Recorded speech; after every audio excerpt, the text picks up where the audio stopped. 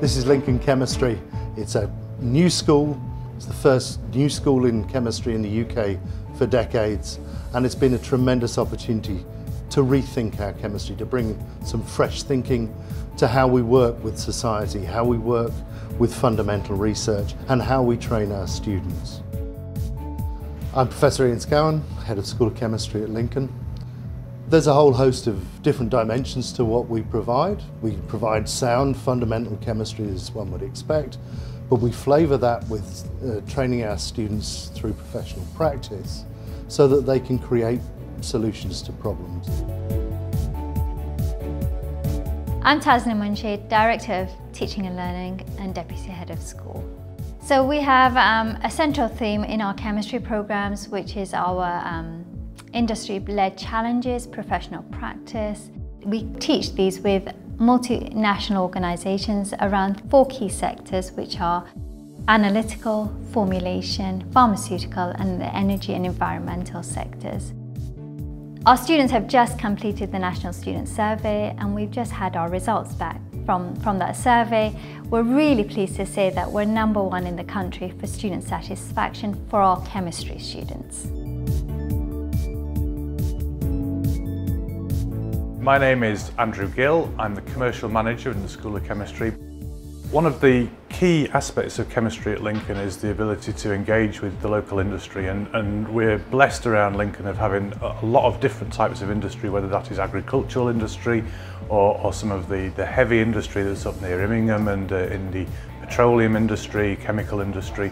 And so we really want to try and engage as best we can with those kind of companies from those sectors, to bring the best of our analytical science to bear on the questions that they actually have, addressing what their needs are directly with the expertise that we have.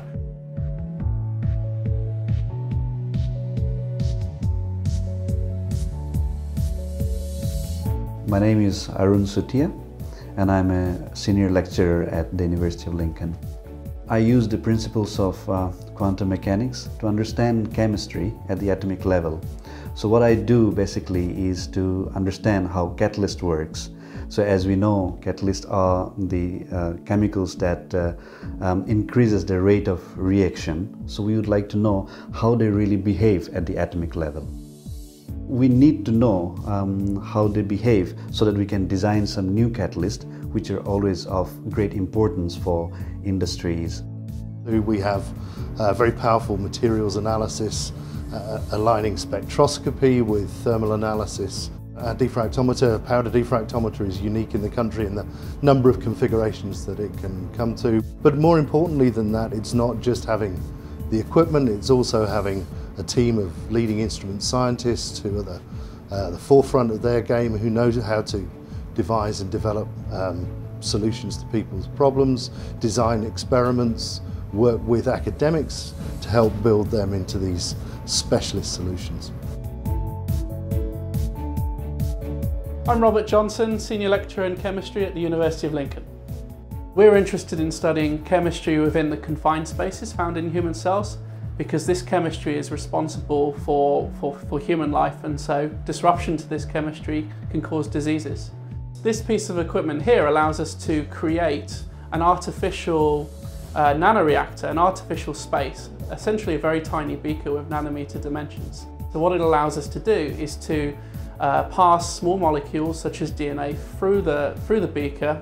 They will actually block the flow of ions, block the flow of solution through that, and we can use that to characterize those molecules. And the equipment that we have here, fantastic equipment we have here, enables us to study these processes by developing models or reactors similar to human cells. My name is Louis Adriensens, and I'm a lecturer in organic chemistry at the University of Lincoln. We look at new polymers, specifically polyurethanes, and in particular we're interested in understanding fundamentals about them, such as how the building blocks that we use to make them come together, the fundamentals of how they react, and also understanding the fundamental properties of these polymers.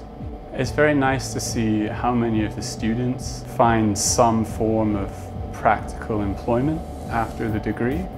So far we've had very good success with that. And yeah, it's been rewarding to see how many came out with good degrees and how many actually got good jobs afterwards.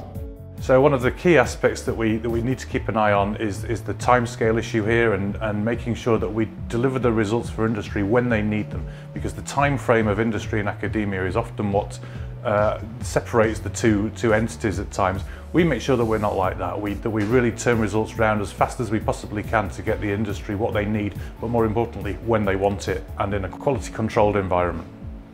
We feel we're very well set for the future. We have powerful capabilities here, as we've described, but importantly I think it's how we take that forward, how we drive the subject of chemistry with fundamental research and have an effect on the people who live around us across the world.